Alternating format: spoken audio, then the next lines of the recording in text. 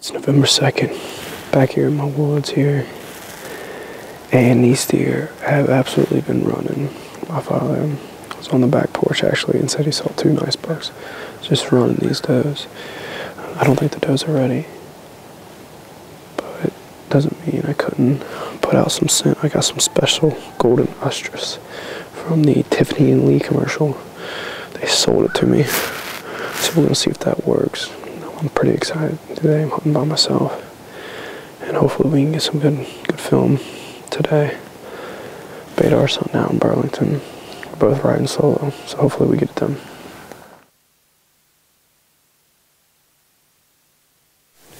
Primo's camp.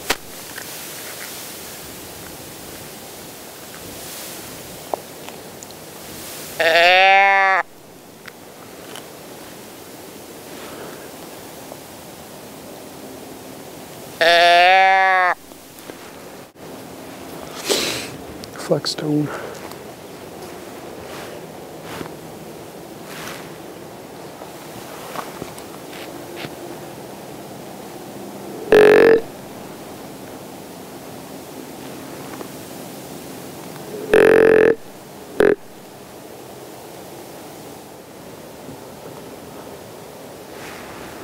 Here about 10 minutes.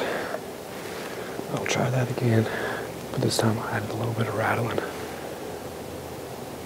Last time I was here and I rattled, it was about a week ago. I rattled a little 4-pointer. He came in all big and bad, but hopefully we just need something. We need that to happen again, but a lot bigger mass. It's that little buck again. As soon as I grunted, he came right in. I'm looking.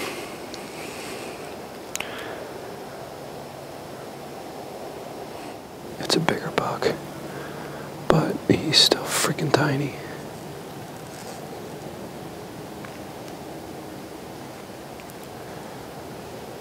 Oh, please square off. This would be sweet.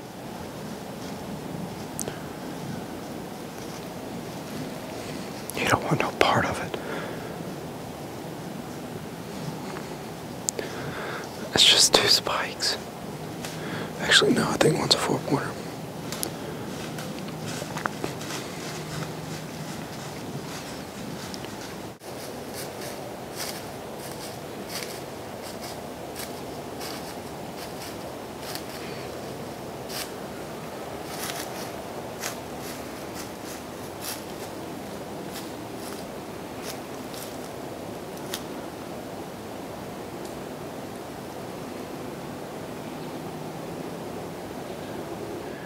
We just need him to be about 4 years older, and we could have had a winner. Could have had a shot there. He was 5 yards away from my stand. He's over to the right now. I guess he's eating. I can't really see him anymore. But I've been texting Badar this morning to see if he's up. He better freaking be up hunting, because he's missing some good action. I was hoping they would spar off. That would have been awesome. That would have been sweet. I'm going to give a little bit of time, let them bucks clear out, try some rattling, see if we can actually get some big boys. Some big boys. I want to make some noise here.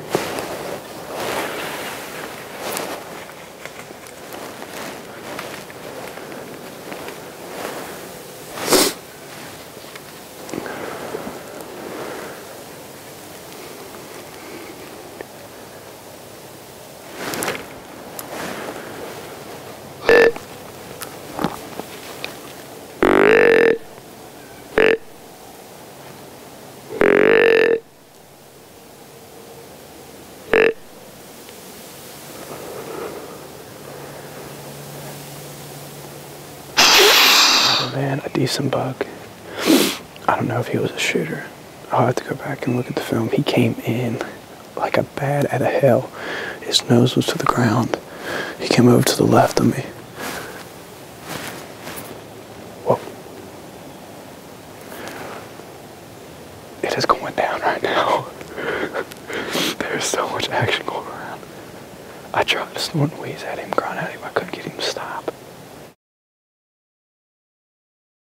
Third, back at the same spot I was yesterday. Still feeling a little bit under the weather, but the best time to be in the woods right now. So I'm gonna tough it out. I'm gonna make this short and sweet because I hear some deer moving above me. So hopefully we can get another one on camera. Hopefully we can get a buck down, get a kill. So just stay tuned.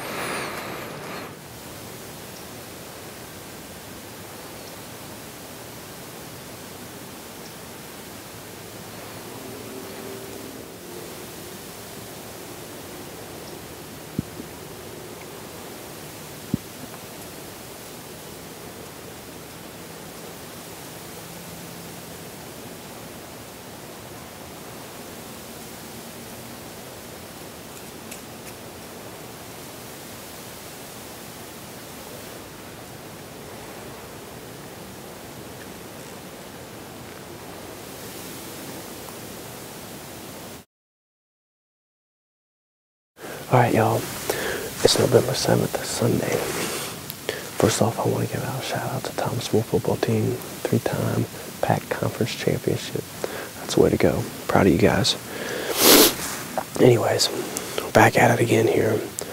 I got a funnel that I'm sitting in with a bedding area to my right and a bedding area to my left. And in front of me, I've got the food source. It's open woods with a bunch of acorn trees. In the back of me, I have a creek bottom, so I really like this funnel. This is the same funnel last year. My dad killed a nice 11 pointer with dual brow tines.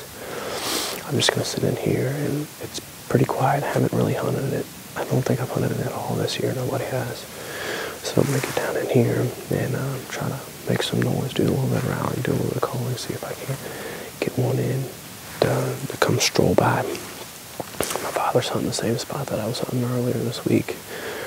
So it's good to see him out. Well, it's about 8:30, 8:40. The only action I've seen so far is I've seen the biggest coyote I've ever seen on a show anywhere, right at daylight. And then I had a smaller buck, probably about an 8-pointer. Yeah, it wasn't very big. He was a yearling, a nice up-and-comer, probably around like 8 o'clock. And then just had yet another coyote. I've never seen a coyote hunting, scouting, nothing. And today I've seen 2. It might have been the same one. I tried calling him, getting him back. I was going to shoot him, but couldn't get him back.